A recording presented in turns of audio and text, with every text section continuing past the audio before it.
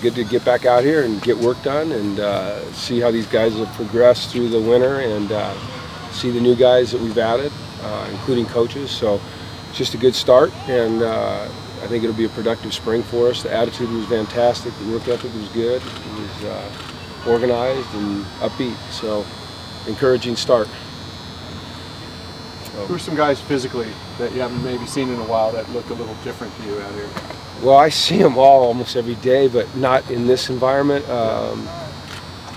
Just offhand, I thought Boss Tagaloa looks physical, and thought Michael Alves looks really good. And it's hard to single guys out. I mean, they all look good. They've really worked hard this winter. They've had a tremendous winter program with Coach Alosi and his staff. They've all done a great job in the weight room, you know, their running program. So it just looks like a good group right now. They're upbeat and ready to roll. How did Josh look? He did not look like, you know, there was anything bothering him. He looked fine.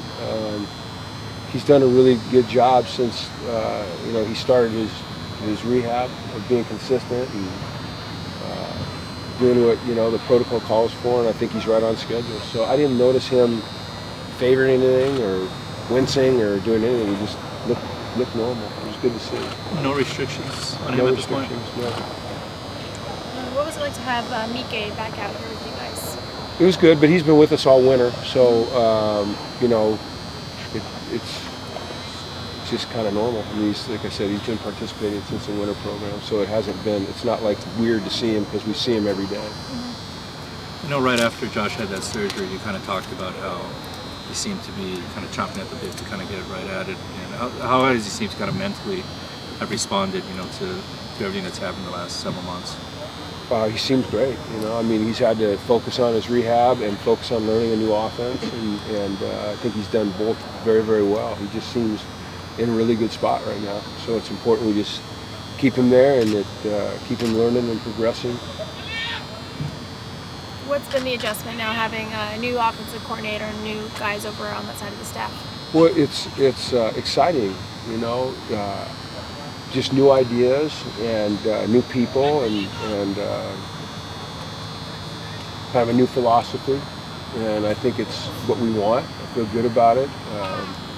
You know, I've known these guys for a long time. I really haven't coached on the field with them. I've watched them or competed against them, and they just do a really good job. They're very organized and detailed, and they have a great energy about them, and the players are responding well to them. They have all winter, and today was just a reflection of that offensively. I thought they, you know, it didn't look like it was day one. It didn't look like it was the first time our guys had done this stuff. So I think it's a positive right now. New philosophy. What's new philosophy? Well, anytime you change coordinators, your course deviates a little bit in terms of what you're doing. So just, you know, different verbiage, different concepts, different way of teaching. What's wrong with Kawasi? What's wrong with him? Yeah. He had hip surgery in January. He's going to be able to help you for fall? Or? Mm-hmm. Yeah. Cameron Griffin? He's not with the program anymore. Medical retirement, had injuries. He's got way too much to offer this world to continue to, you know, absorb what he's absorbed. So just excited that he kind of, for him, that he made that decision. I know it's a tough transition, but. How do you think Coach Fish's system maximized what this team has in terms of personnel? He's like, you know, most guys that have worked in the NFL. They know how to match concepts to personnel. And that's what you do in the NFL. That's why they don't call it anything in the NFL except for an offense, because it's ever evolving. You know, it evolves to the personnel that you have, and I think he's very good at that.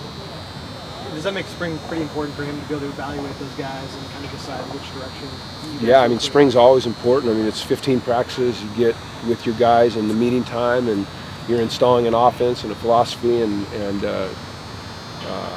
so not only are you evaluating, but you're teaching and they're learning. So it's a very important time for us. Will it evolve greatly after he has a chance to see those guys out on the field? Or? No, I mean, he's watched film. He's seen them. It'll evolve a little bit. You would never expect wholesale, just blow it up and start over. You know, Jet's very experienced, as we all know, and, you know, he's looked at a lot of film and he's evaluated a lot of players and coached a lot of players, and he knows what he's doing, so he can look at a guy on film and say, okay, this is what I think he's capable of. Certainly when you see him, you know, in the flesh, on the field, doing some of the things you're asking, you might adjust a little bit. I know the offensive line, there's a couple of position changes they've moved around. Was that a lot of Coach Fraley? Was that a group effort on the coaching staff? We are always trying to put, you know, players in the best position to succeed, and you're also trying to put, you know, the 5 players together that are going to work together the best and give you the best chance to have success. And so at this point, after, you know, the winter and one practice, those were the 5 that we put in those positions. That doesn't mean there won't be some shuffling of the deck as we go. There probably will be. But what we'd like to do is have some consistency up front, because I think when you have consistency on the offensive line, it's certainly going to help you. With Diamond moving wide receiver, how did that conversation go down? And is it a permanent move? Mm-hmm. It's a permanent move. Once again, it's, you know, it gives him the best chance to contribute and help this team win. We recruited him with the thought that, you know, he'd be a quarterback initially, and if it looked like the path was cleaner in a different position, then, you know, he'd be flexible to that move. And it just looks like his path to getting on the field and helping this team is probably a little bit more clear at receiver. And he was willing and ready, and he's got a great attitude about it.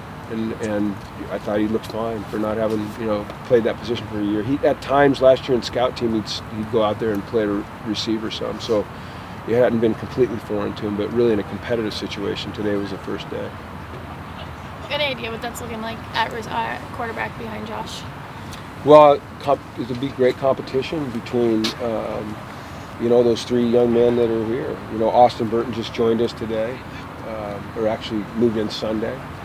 So between Devon and Matt and him, pretty confident that, you know, 1 or 2, or hopefully all 3 of them are just guys that we can count on.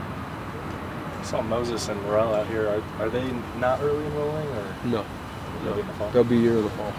Well, they'll be here in the summer. Yeah. Yeah. I think Brandon Stevens was listed as a receiver. We moved from running back to receiver. Brandon Stevens? Oh, okay. I don't. On the roster then. I haven't looked at the roster since I got here, so I don't know who does that. Yeah.